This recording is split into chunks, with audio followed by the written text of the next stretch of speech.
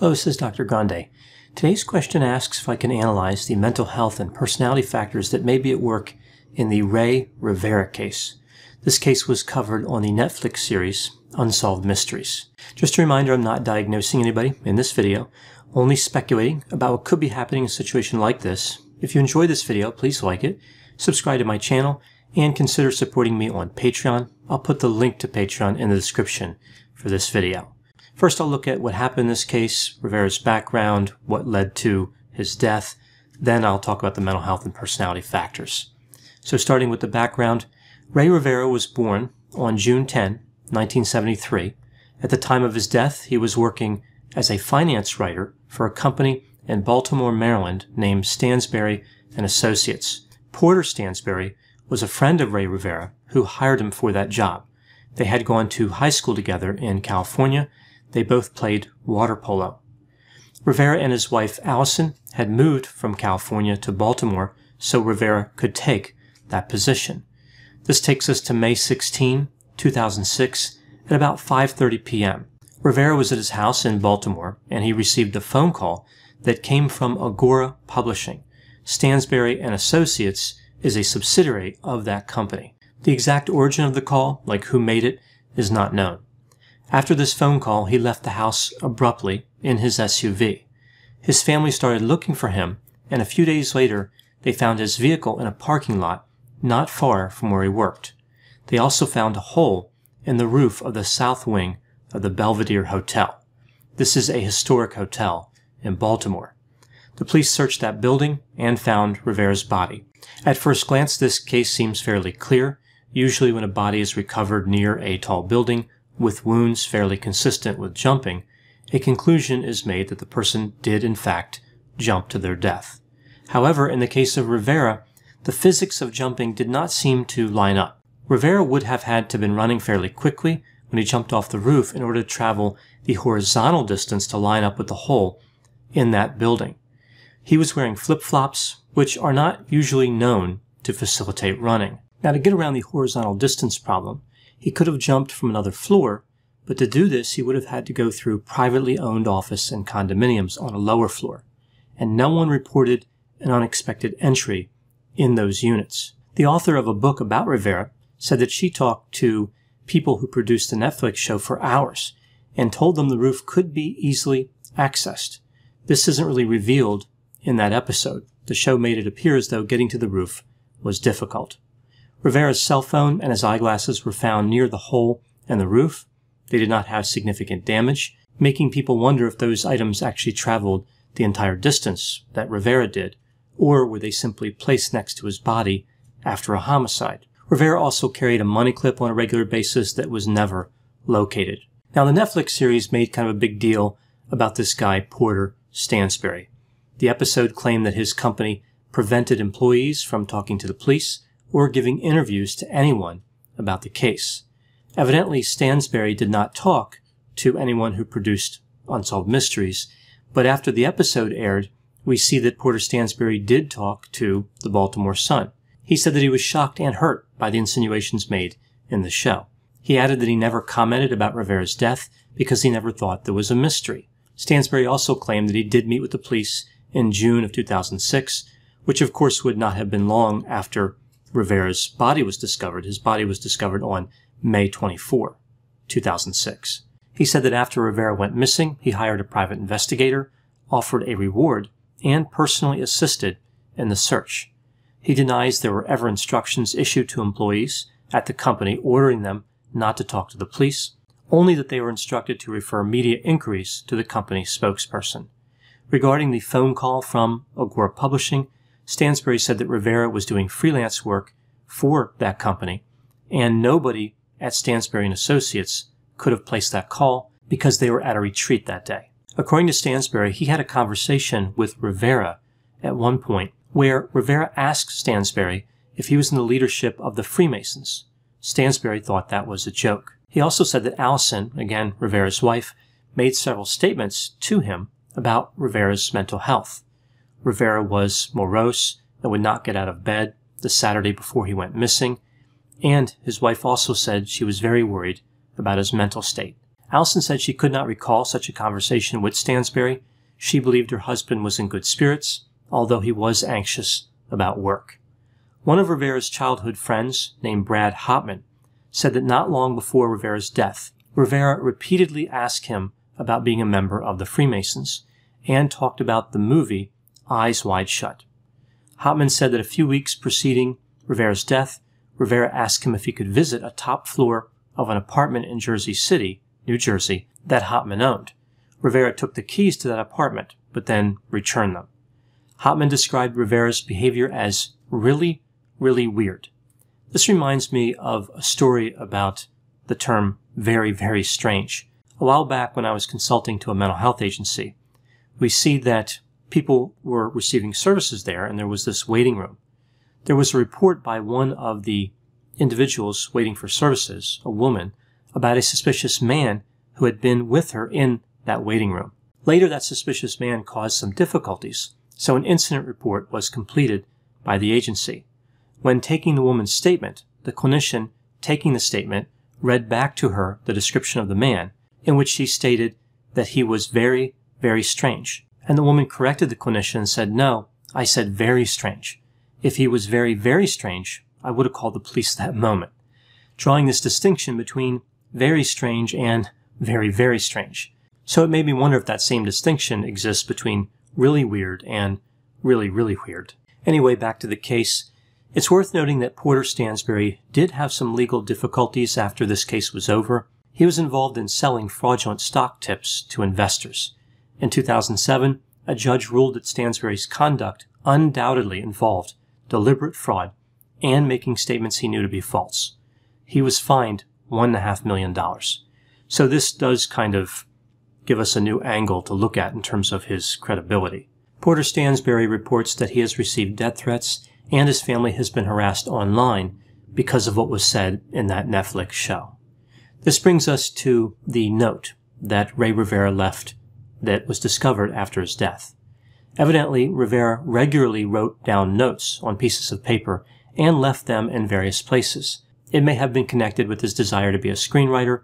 Perhaps he was creative and wanted to capture some of his thoughts as he had them. Rivera had left a folded note next to his computer that in theory was written not long before his death. It was located at his residence, and it has a number of unusual references in it that have led to speculation. Was this note a way for Rivera to communicate that he was intending to bring an end to his life? Did it have nothing to do with that? Apparently, the police asked the FBI to analyze the note, and the FBI said that it was not indicative of somebody who was thinking about suicide, but the contents were consistent with delusional disorder or bipolar disorder. So I read the note. Here's some features that stood out for me and my thoughts on it. The note starts out talking about what an awesome sight erupting volcanoes are. It mentions the word death early in the note in a quote, "Whom virtue unites, death will not separate." This quote is associated often with Freemasons.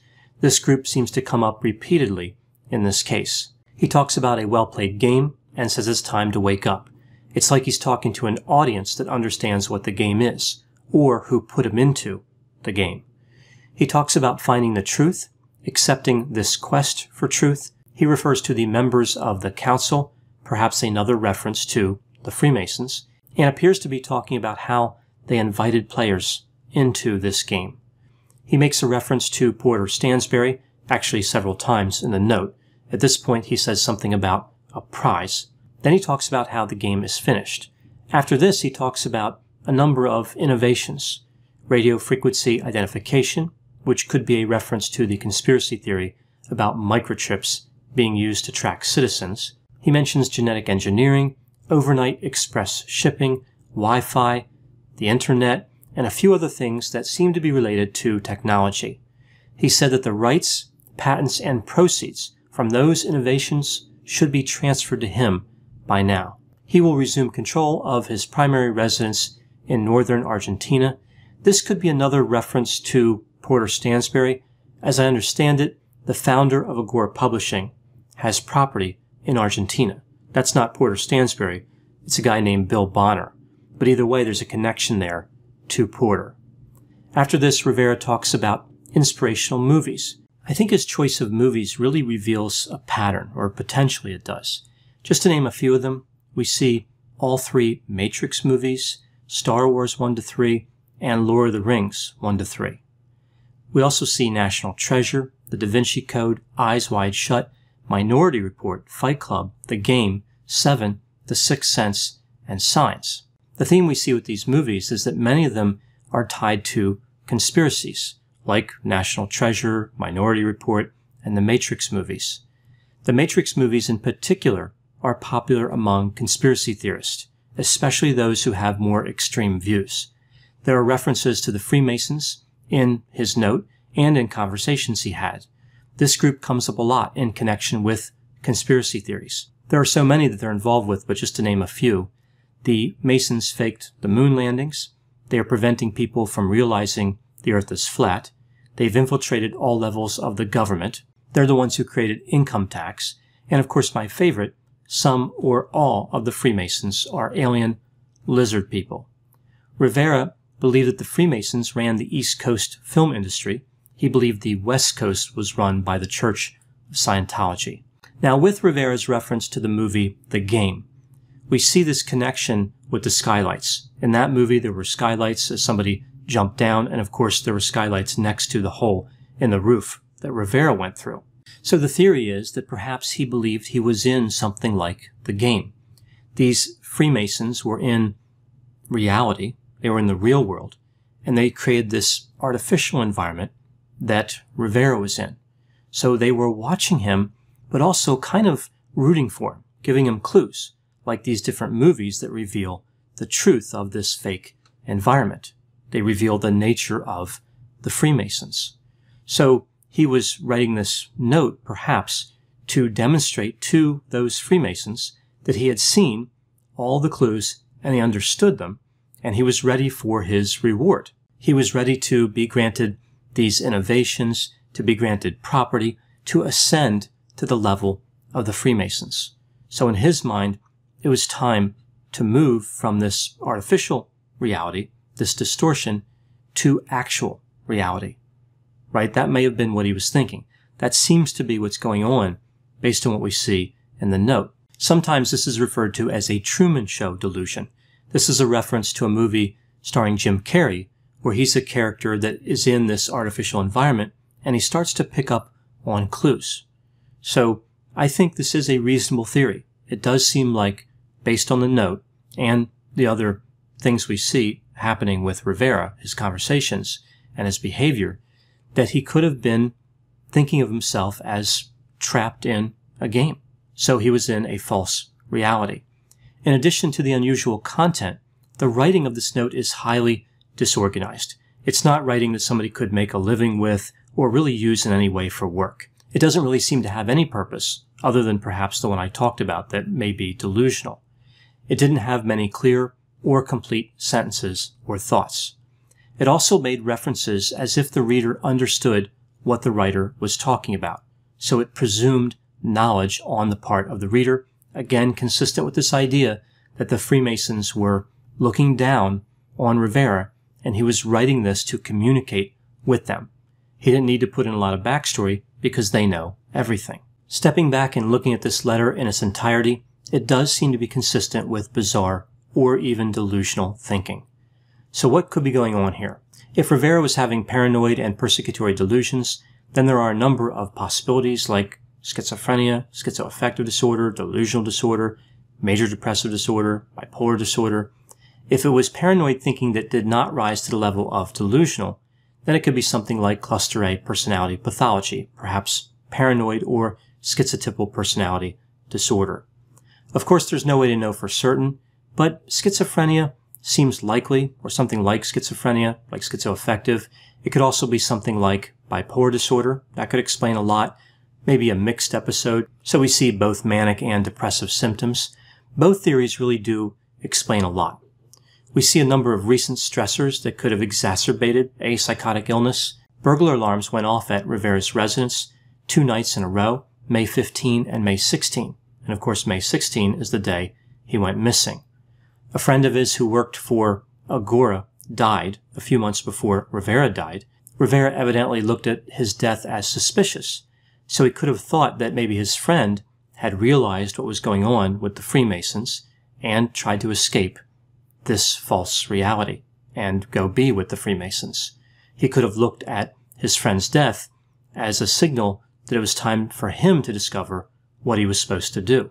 It was time for him to move on. He also became increasingly aware of Stansberry's legal problems.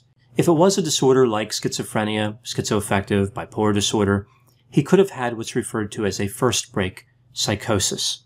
So here I'm really talking about psychotic illnesses in general. All psychotic illnesses would have a point where the symptoms were first evident. Many people who develop psychosis go through this period of time where their behavior is bizarre and they have odd thinking or speech, perhaps they're paranoid, but the symptoms aren't always extreme. Like there may be moments of paranoia, but then the individual seems okay. So in a way, when people develop psychotic illnesses, they kind of look like they have cluster A personality pathology. But then there comes a point where they have this first break psychosis, the first episode of true hallucinations and/or delusions. And it's usually fairly distinct. People around the individual recognize that the symptoms are severe, even if they didn't recognize the cluster A personality features. What makes the onset of a disorder involving psychosis so challenging is that the cluster A personality features don't always indicate that somebody is going to develop a more severe disorder. Statistically, the majority of the time, if somebody has cluster A personality features or pathology, they're not going to develop something like schizophrenia or bipolar disorder. I've spoken to many people with cluster A symptoms, and when I would talk to them again, say months later or even years later, most of them were the same. Some had improved, but some did go on to have a first break psychotic episode, and they were diagnosed with something like schizophrenia, schizoaffective disorder, or bipolar disorder. The onset of many of these disorders typically would be in the early 20s to the late 20s. Rivera was 32. This is a little bit later than I would expect, but really not that unusual. I've seen people in their 40s and 50s that had first break psychosis. The psychotic illness theory really does explain a lot. It explains him causing his own death. This, unfortunately, is a substantial risk with these disorders. It explains how people around him didn't quite know what was going on. Again, he may have gone from bizarre to psychotic quite quickly. Also, his paranoia would explain why people didn't necessarily think something was seriously wrong. He was trying to be careful to disguise his symptoms because he was afraid. For many people who have paranoid delusions, much of the time, family and friends, as well as mental health professionals, keep an eye on the individual. They realize the individual has had these delusions. They kind of know what's going on with that. But with first break psychosis, no structures are in place to help the person with the symptoms. So it's just out of nowhere. It's unexpected, at least from the point of view of an observer. This theory could also explain the severity of the symptoms and the severity of his behavior. It could account for the mood disturbance piece as well, like the anxiety and the depression. So stepping back and looking at everything, what happened to Rey Rivera? Looking at the probabilities for various explanations, I think it's reasonable to believe that he jumped to his death. There was no one else involved in his death. He could have been motivated by psychosis, feelings of depression, mania, or all of those. There were some unusual features in this case that do seem to point to foul play, but nothing that can overwhelm the mental health explanation. I think this case really highlights the danger of delusions and how those delusions can tie in with conspiratorial thinking. Belief in conspiracy theories can seem innocent at first, but it can be a serious problem. It's worth noting that many people who believe in conspiracy theories would not necessarily be classified as delusional. Which brings up the question, why would anybody who is not delusional believe in conspiracy theories? These beliefs are frightening and anxiety-provoking. Who would choose to think this way? Well, as I mentioned, sometimes it's not a choice. It's a delusion. But when it is a choice, there's actually an explanation that may be kind of wrapped up in this Rivera case. This case may answer this question in an unexpected way.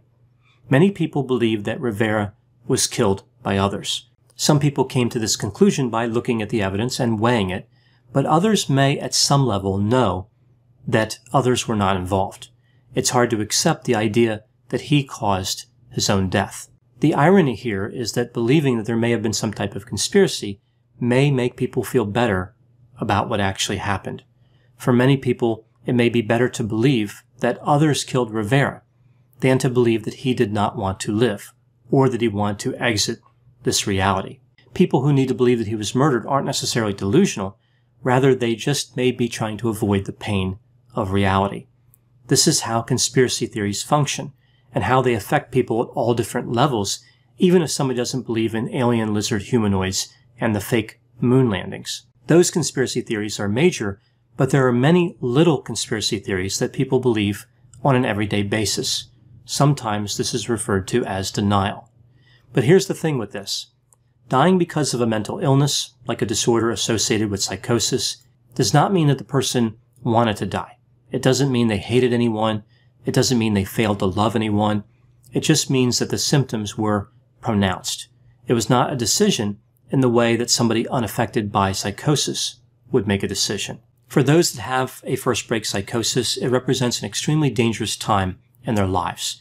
No one around the person knows what's wrong. No one knows to get help or even how to find assistance if they did think that something was wrong. And the person with the symptoms is overwhelmed by all these delusions, hallucinations, and paranoia for the first time. It's frightening and tragic, but it's no one's fault. Those are my thoughts on the Rey Rivera case. Please put any opinions and thoughts in the comments section. They always generate an interesting dialogue. As always, I hope you found my analysis of this topic to be interesting. Thanks for watching.